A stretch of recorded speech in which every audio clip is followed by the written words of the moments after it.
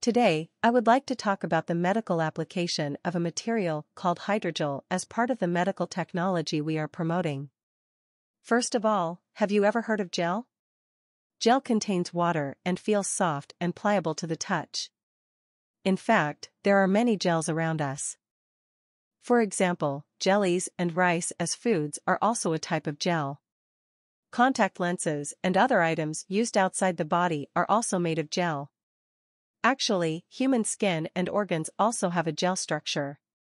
There have been many requests in the past to use gel inside the body. But the actual use of gel has been limited to contact lenses outside the body and has not been realized for use in regenerative medicine. So why did this happen? It is because the gel is not homogeneous. If you zoom in on the jelly as shown here, you can see inhomogeneous networks. The reason this inhomogeneity is problematic is that the physical laws of gel have not yet been elucidated. Therefore, in its inhomogeneous state, it is impossible to predict or control its behavior in the body using mathematical formulas. However, if the gel has a homogeneous network, it is possible to predict and control its behavior in the body by putting it into a mathematical equation. However, gels with such homogeneous networks have never existed in this world. In the past, attempts have been made to use them in a heterogeneous state for medical purposes. A prime example is Mira gel, which was used about 30 years ago. This is a buckle used to treat retinal detachment that is wrapped around the eye. At the time, it was confirmed safe and had obtained regulatory approval, but after more than 10 years, the buckle developed a problem. It swelled up around the eye. This buckle itself was made of gel. What was supposed to heal the eye, instead caused it to rupture and cause blindness. The gel we have developed is Tetragel. It is the only homogeneous gel that exists in the world and has been called the gel that changed the history of hydrogels. We have been working on this research for more than 10 years and have published more than 100 papers in journals such as nature-related journals and Science. We have also written textbooks on gels in both Japanese and English, and are recognized worldwide as a leading authority on gels. In this context, we have elucidated a series of physical laws of gels, and now we have complete control over gels. So what can we do when we have complete control over the gel? Here, a hole is punctured in an area of the rat called the abdominal vena cava. The hole causes massive bleeding. And according to experts in vascular surgery, rats with such a hole here have had a 100% chance of death so far. Look at the amount of this bleeding. Previously, there was no hemostatic agent that could stop this immediately. This is where our gel-based hemostatic agent comes in. When this is applied, the bleeding is stopped instantly. This is a remarkable effect. So, in terms of what can be controlled, we are in a position to control just about anything related to gels. However, I think it is difficult to understand just by showing this. So I think it would be better to show individual cases with videos. For example, we can control the solidification time of a gel at will, from the moment we mix two liquids. If we require an operating time, say 5 minutes, we can solidify it in 5 minutes. In addition, gelation at very low concentrations is also possible. This is a concentration of about 0.4%, and in this case, gelation usually does not occur or is slow, but with our gel, gelation can occur instantly as soon as it passes through the syringe needle.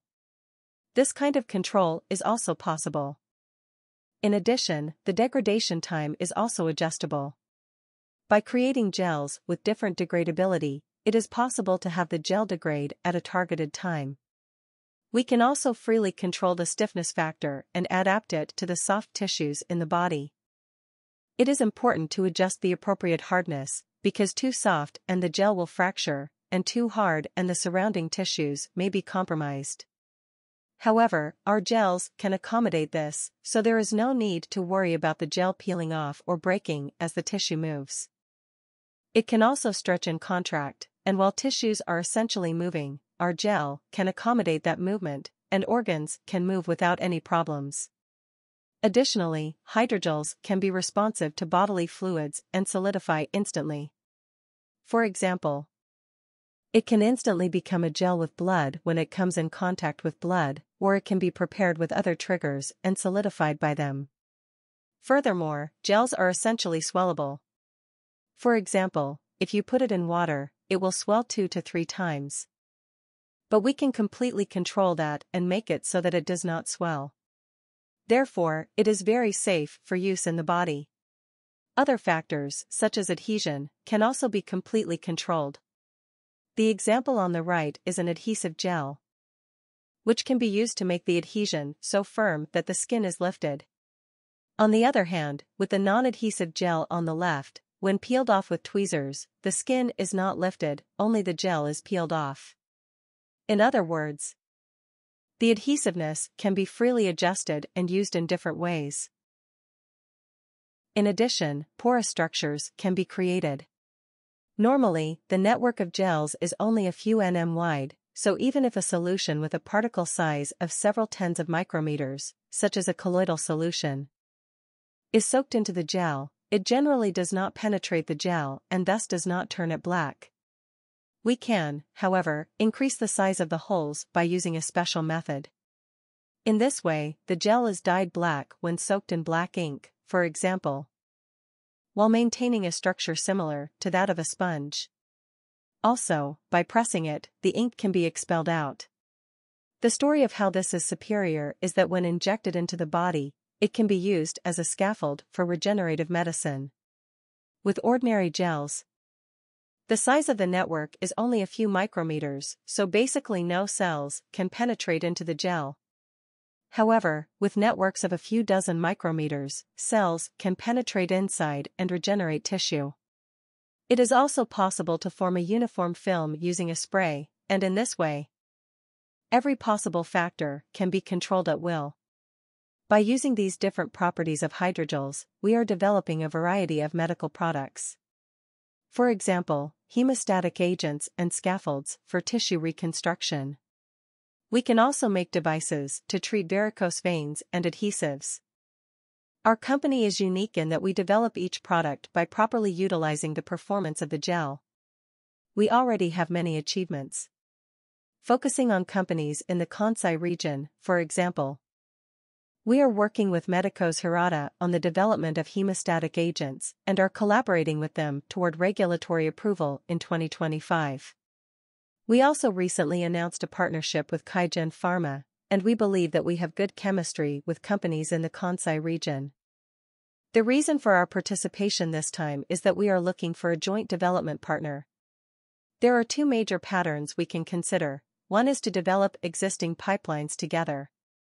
For example, we have already confirmed POC at the animal level for tendon regeneration materials, ophthalmic surgical aids, and nerve regeneration materials, all of which have advanced to the preclinical stage.